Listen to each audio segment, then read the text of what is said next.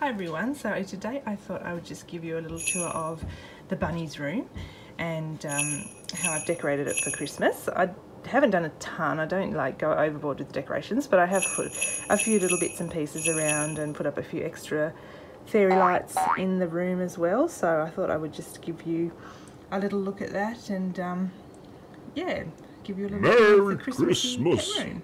Okay, so here's an overview first of all of the room.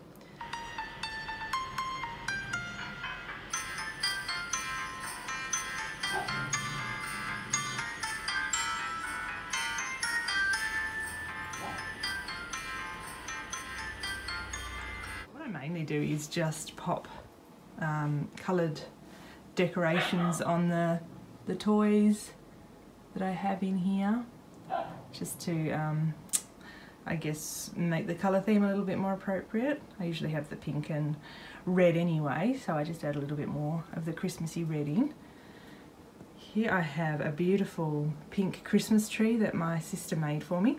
I really wanted to get a pink Christmas tree for the bunny's room this year, but when I had a look online I couldn't find anything affordable in the pink colour, and so she decided to make me one, which was just amazing, and she even felted the little angel bunny on top. She's just so blown away that somebody would go to all the trouble of making that for me. It's just so humbling.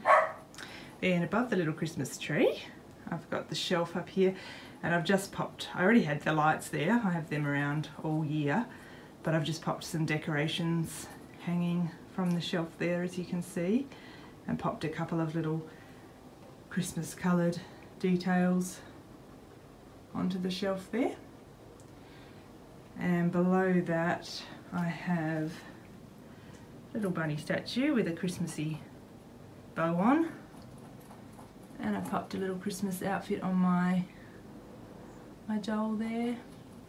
And again, as I said, I've mostly popped little outfits on my toys. They're pet outfits, but because I don't really dress my pets up, at least, you know, it's only for 2 seconds for a photo shoot if I do, I've just reused the toys, the clothes on the toys. So we've got a little pottery gingerbread house there. It's a little actually cookie jar, but the bunnies can't chew it at all, so it's really handy in their room. Just a few more tiny little stockings there. They're actually Christmas tree ornaments, but because they're so small I thought, well, they're perfect size for their bunny size, so that's appropriate.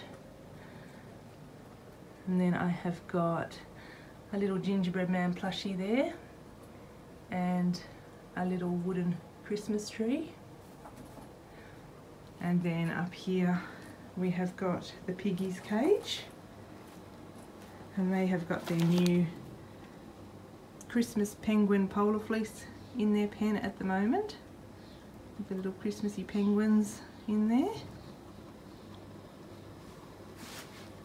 And they also have some lights around their pen, and I put these lights along here as well, which I don't usually have. Now all the lights are battery operated. I would never use plug-in lights around the pets. I would not risk that. So my animals don't tend to try and get things that are up higher on the bars of the pens like this, so they actually don't chew them, and all the lights are battery operated, so they are safe. They're not going to electrocute them, which is really, really important because you don't want to put your pets at risk at all. So that's just a quick little overview of the room. And I also have taken, last night I took a little bit of footage of the pet room. Buttercups, a lot to drink there, my love, being a noisy drinker. I also took a little bit of footage of the room at night time because you can't really see the fairy lights very much during the day. So I took a little bit of footage last night of that, so I'll pop that in a second. You can see what it looks like at the night time as well.